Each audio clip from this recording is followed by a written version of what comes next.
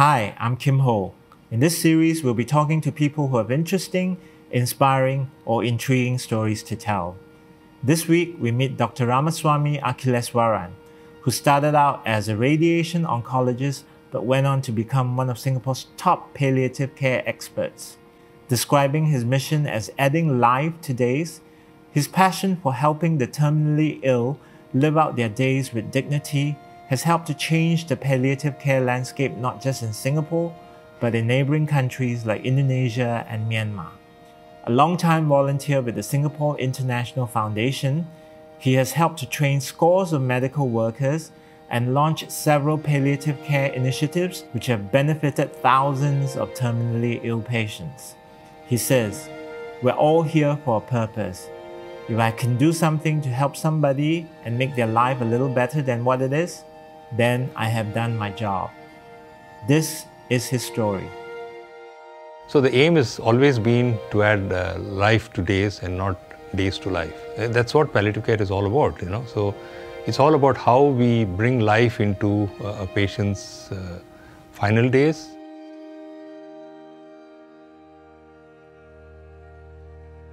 The first time that I heard about palliative care was from this nurse from Oxford. That showed me how to connect with patients. And this was something I never thought of at that level. When you interact with patients, take off your stethoscope, take off your white coat, interact with them at a level where you think you're absolutely naked in front of them. So the reason why I specialized in palliative care, in spite of being a specialist in radiation oncology, was I found palliative care really connects me with the patients. It's a one-on-one that I feel the connection much stronger, which I was not able to experience in radiation oncology. Radiation oncology is dealing with machines most of the time. I'm not dealing with patients many times. So sometimes I forget the person behind the patient.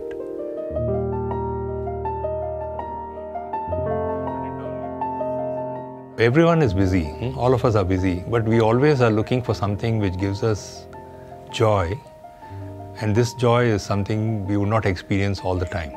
And as a volunteer, I'm able to experience that joy.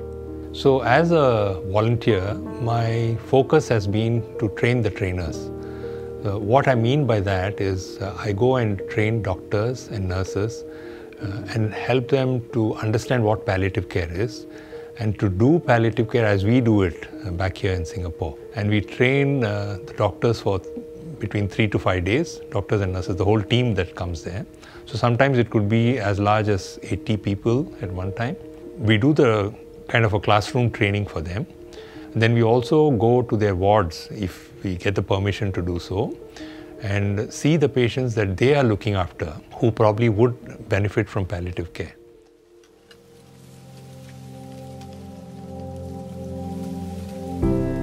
I won't be a human being if I don't feel sad at some death, But if I have heard or have seen that this person passed away peacefully, comfortably, that gives me solace that I was able to make a difference in this person's life.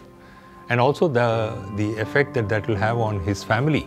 Sometimes the borders do become grey, but it's okay, it's natural. And so even if I feel like crying, I wouldn't stop my tears from flowing, yeah. If it comes out, yeah. I don't know who I am.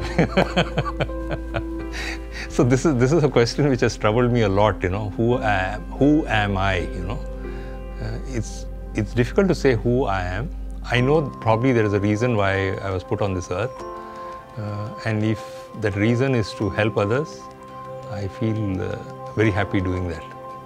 The one thought that I wake up to every day, I wake up saying that this is a new day and let me see how best I can help others during this day. I'm too tired, so when I go to sleep, I don't think I have any thoughts.